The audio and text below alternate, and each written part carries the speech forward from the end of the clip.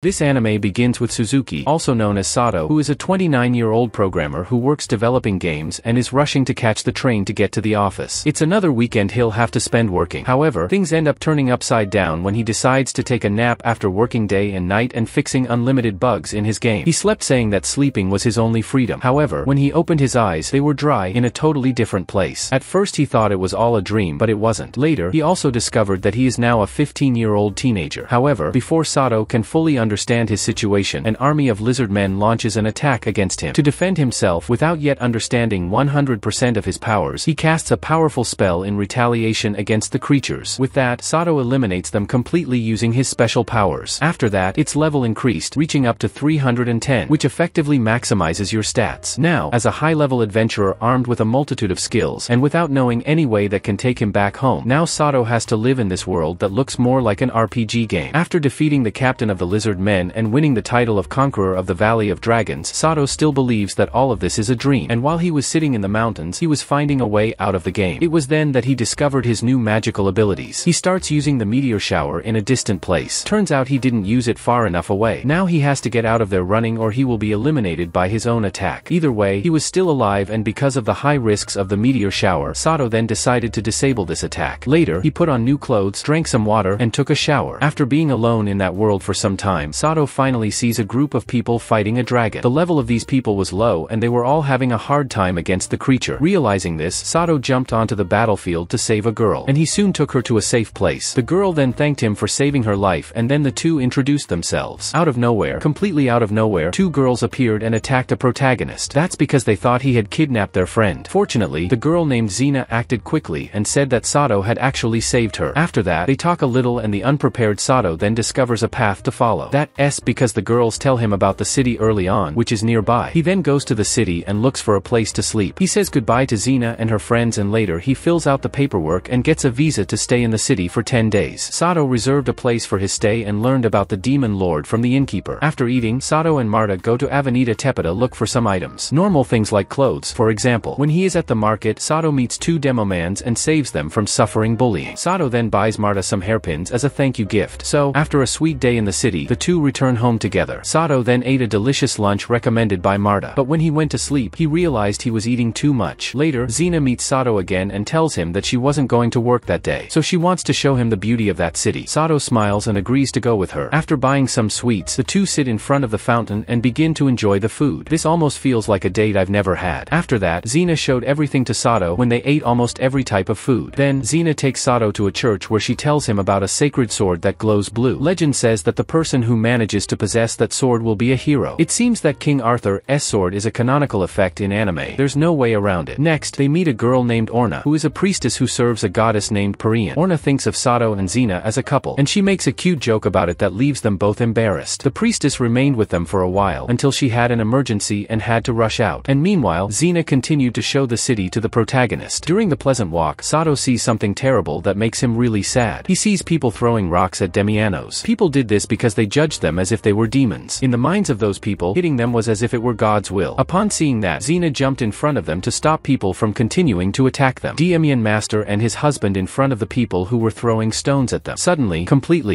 a demon came out of the accused body and attacked everyone. While Sato was trying to free the demonians, the fugitive demon did something and trapped everyone in his master's cave. He is now trapped inside a cave and must complete the mission to escape that maze. It's exactly like an RPG. Soon, Sato becomes the new master of the Damians and gives them names, in addition to food, water, and clean clothes. From that moment on, the protagonist has his group made up of these three girls called Lisa, Posh, and Tama. As they progress, Sato notices that Lisa, Posh, and Tama are not gaining any XP. That's not even that strange, because after all, they basically just do what Sato says. Until now, they were doing everything they could to protect them. However, to fix this, he starts ordering them to help him defeat huge insects. All know that Sato can defeat these creatures. However, he was doing that to make his nakamas stronger. Thanks to Sato's training, the girls' level eventually increases, especially after they manage to defeat the insects together. For some food, and he orders them to take a 3-hour nap. The curious thing is that these girls were increasingly devoted to Sato. This only grew as he taught them skills. When they wake up after walking a little and having destroyed several monsters, suddenly a creature appears there that is a level 40 undead beast. Sato is the only one who has enough power to defeat her, and he does this without difficulty. After all, he is at level 310. After defeating the creature, he saved a few more people and gave orders to Lisa, Tama, and Posh Posh. Meanwhile, Sato meets Xena again and he rescues her once again. We soon see a group of soldiers who had found a treasure chest. When they opened it, the demon that trapped them all in the cave came out. Everyone tried to defeat him in vain. On top of that demon summoned the demon lord, his master. Now, once again, the only person who can save everyone is Sato. That's exactly what he does. With frightening ease, Sato appears and cuts the demon lord with his sword and saves everyone. After that, Lisa, Tama and Posh become Sato's official slaves and now everything is perfect for him. Then, two girls are presented to Sato as slaves, one of whom is called Arisa and the other is called Lulu. At this point, Sato is confused about whether he should really keep them as his slaves or not. After thinking for a while, he decides to sign a contract and keeps the girls as his servants. Now, Sato, who was previously wandering around alone, now simply has 5 servants at his disposal. After briefly introducing themselves to the other, they all return together to the inn where Sato had a reservation. During the way back, Sato realized that everything his harem was hungry, and he, like a good master, bought delicious food for everyone. As if that wasn't enough, he also bought dresses for the girls. Afterwards, they went to the inn where Sato arranged a room for Lisa and Tama while he slept with Arisa and Lulu. Something strange happens during the night because Arisa wakes him up by trying to kiss him. He felt that something was wrong with her and soon discovered that she was using her powers to try to gain special affection from her master. However, Sato was really uncomfortable with that, a little scared, and ordered her to stop. Then, later, Arisa reveals that she wants to serve Sato and that she has fallen in love with him. And then she gave him all the information she had about someone who was summoned with the hero. So, after a good chat, the two end up falling asleep. Afterwards, we see that Xena is going to meet Sato, and she gets furious when she finds him sleeping with Arisa. Sato rushed to her to clear up the misunderstanding. Then, when things finally cooled down, Sato gave some money to his servants and ordered them to go to the market and buy whatever they wanted. In fact, I don't think you can even call these girls servants, right? They have more of a madam's life than anything else. So, Sato, together with Xena, is now looking for a property so that everyone can live together in the same place. After looking for some houses, Sato didn't find any and decided to visit the market with Xena. And as they walk through the market, Sato's servants soon appear, and they show him all the new clothes they had just bought. Sato then liked an earring for Xena and bought it. After that, they went together to the hall to watch a play. The play was so unbearable that not even the characters could watch it. Therefore, after it finally ends, Xena says goodbye to Sato and goes to heal her injured companions. Suddenly, a group of flying ants appears, and they start attacking the people of the city. Paksa and Tama protected the inn while Sato and Liza guarded the main gate along with many others. The flying ant storm finally ends. Sato, along with her maidservants, is now once again enjoying an excellent meal. However, the mystery was just beginning there, as soon Sato was attacked by a mysterious shadow on the way back home. It's okay that he had taken more than he should and wasn't even able to walk properly. But anyway, what was that mysterious shadow? Shortly after, Sato encounters a girl and a rat knight. They are both injured and so Sato takes them to a place where they can be treated. They go to some kind of pharmacy and the store owner quickly identifies the princess. After that, she lends her a bed so she can sleep. It is then revealed that the girl's name was Mia and that she was just a 130-year-old princess. Appearances really can be deceiving. After taking them there, Sato returns to Arisa and gives Lulu medicine. After dealing with Lulu, Sato then goes back to check on Mia. However, when he gets there, she is still sleeping. While Sato and Nady were talking, Mia woke up and Sato immediately ran to see her. Next, Sato is in a hurry to leave to sort out some things. At that moment, Nady then offered Sato a carriage to facilitate his journey. With a small detail, offering in this case means wanting to sell. Sato immediately buys the carriage and asks Lulu to teach him how to ride it. Therefore, Lulu and Sato leave in the carriage. It was then that Sato realized that they were being chased. Sato looked up at a tree and found an owl looking at N. He finds it very strange, so he decides to go back to the store. When he gets there, he finds a creature that looks like a little ball called Mize. To our surprise, this creature speaks. She reveals to Sato that Mia is actually being targeted by a wizard. The Mize ball explains that Mia actually has great magical abilities, and she is always being persecuted because of these skills. The conversation is soon interrupted when, suddenly, Sato hears thunder. He runs into the room to see what happened, and he ends up laughing when he sees that everyone was afraid of thunder there. However, it is at that moment that Tama notices an owl looking at them, and it was the same owl that chased Lulu and Sato in the forest. But, unfortunately, when Sato recognized the owl, it was already too late. At that moment, the owl transforms into the king of the living dead, called Zen, and he's there because he wants to take Mia with him at any cost. Sato placed himself in front of the monster so that it wouldn't touch Mia. He tried to resolve things in conversation, but to no avail. Soon he and Lisa start fighting Zen, and he was strong enough to get Mia to escape. This is the first time that Sato has been defeated in any way. Sato tried to run after Zen, but he ended up getting trapped in a dark dimension. Apparently, he activated his trap card. After Sato manages to escape the shadow dimension, he now finds himself in front of a gigantic tree. Walking there, Sato finds a girl whose body is covered in leaves. This leaf girl, despite not looking like much, has the incredible power to open doors there. Soon Sato understands that he is trapped in a tower system. Basically, for him to get out of there, he will have to defeat several creatures and level up. To find Zen, he will have to go up to floor number 200. It is said that that if he reaches this floor, he will be able to find Zen and will also receive the sacred sword as a reward. Remember that legend of the hero's sword that Xena told him about? Therefore, Sato begins to conquer the floors. Upon reaching the 100th floor, Sato encounters many homunculi that take the form of human girls. However, he manages to find a way around this situation. After that, he also fought a giant iron golem created by Zen, but Sato had no difficulty defeating him either. Finally, when he arrives on floor number 200, he confronts Zen. Zen then says he will give him the sword if he defeats his entire army. If he can do this, he will take the sword and also Mia. Therefore, the cowardly Zen took Mia and went somewhere else while he let his Zen army start attacking Sato. But, as happened before, Sato fought against all of them and guess what? He easily defeated that army. I confess that I'm very happy when I see the protagonist like that, without messing around, crushing everyone. But anyway, back to the anime. Sato then confronts Zen once again. This time, Zen applauds him for getting this far. As promised, Zen gave Sato the magic sword and told him his entire tragic life. Soon discovered that Zen was also reincarnated in that game. As soon as he arrived, he was betrayed by those he trusted most. Later, Zen begs Sato to finish him off so he can at least be reunited with his wife when he leaves. At that moment, Sato ended Zen. After that, he won the trophy for being an immortal Hunter King. After Zen's defeat, everything there begins to be destroyed. So, Sato rescues Mia, Idriad, and all the homuncos by getting them out of there. All decide to stay with Sato. However, he no longer wants to deal with so many girls at the same time. Poor him. What problem does Sato have, right? But in the end, Sato selects a girl for him and she calls her Nana. Sato then later reunites with Zen at the end and gives her the earrings he had bought for her. Sato then began a new journey to take Mia back to where she belonged. And meanwhile, Sato's interest in that king and his desire to learn more about magic were growing. He is improving his magical skills so he can level up. The trip with Mia was very pleasant and interesting. Sato also had a memory involving the shrine near his grandfather's house. After a long and tiring journey, Mia is finally reunited with her family. Therefore, the Rat Knight finally welcomes everyone with enthusiasm. He expresses his gratitude to Sato for taking care of Mia. Sato takes the opportunity to investigate the spells along the journey and asks Mia to take the test. After all, she was very skilled in magic. The girl agreed to do this and she activated a bubble washing spell and cleaned everyone there. Sato, meanwhile, continued acquiring new titles and conducting new experiments. But later, everyone slept comfortably. The next day, Sato went to an alchemy store to buy an elixir for some potions. But as soon as he entered the store, he was attracted by the magic scroll. Unfortunately, someone bought all the magic scrolls in the store before him, so now he must make a direct purchase. Therefore, Sato disguises himself that night and buys the scrolls at the same store. It is important to say that Sato's obsession with these magical scrolls was motivated exclusively by his desire to develop his own skills. As Sato was very curious to discover the secrets on the other side of the forest, he crosses the barrier and is soon attacked by soldiers. He then meets a witch who asked Sato to come to her house. Only finding this request even a little strange, he accompanies her. She then teaches Sato a recipe to make a magic potion on condition that he delivers a letter to the city leader named Barkins. Sato returned to his house and was scolded by Arisa for arriving so late. After all, apparently he has no servants. He has several wives. The next morning, Sato sees the witch's apprentice being chased by a group of bandits. Immediately, he runs to try to help her. Currently, there are only 120 bottles of the potion left, after two mysterious people destroyed the cart carrying the potion bottles. This Barkins guy is a cruel man who demanded 300 bottles as agreed. Sato then takes responsibility for making the missing bottles as per the agreement. Therefore, he asks Liza, Tama, Postilo, Lu, and Nana to help him make these bottles, while he ordered Mia and Arisa to help the other girls with the other tasks. To advance production, Sato first does some studies to dry the bottles immediately. He then tries to make a healing potion based on the knowledge the witch had told him. Since Sato was good at absolutely anything, he managed to complete the 300 bottles of potion before sunset. However, things are just beginning. The bandits attack once again and destroy everything again. But Sato already knew something like this would happen, so he hid the potions before the bandits could destroy them. Sato once again visited Barkins' office, and he ordered Sato to leave the city immediately, because he could never fulfill the order to provide the 300 vials of healing potion. However, this man does not know who he is talking to. Soon Sato rubs it in his face and says he managed to make all the potions before sunset. Even after seeing that, Barkins doesn't believe it and refuses to sign the delivery note. It was at that moment that Count Carano entered the office and said, "I'll sign it for you." That's because the witch exposed Barkins' terrible deeds. This caused Count Carano to dismiss Barkins. He obviously became furious upon hearing this and attacked Carano. Both were fighting fiercely until Saturday came in and stopped Carano from finishing Barkins. So, trying to resolve the situation in the best way, Sato proposes that Barkins be arrested instead of losing his life. After taking control of the situation and making everyone happy, Sato writes a letter to Xena in which he details everything that had happened throughout his travels. At this moment, Sato and his team continue their journey. For now, the video ends here. In the meantime, we are waiting for a new season of this incredible anime. I hope you enjoyed the video and leave a like. If you are not yet subscribed to the channel, subscribe and it will help me a lot. In exchange for your subscription, introduction, I promise to introduce you to lots of incredible anime, agreed? Now the video is coming to an end. Thank you very much for watching and see you in the next video.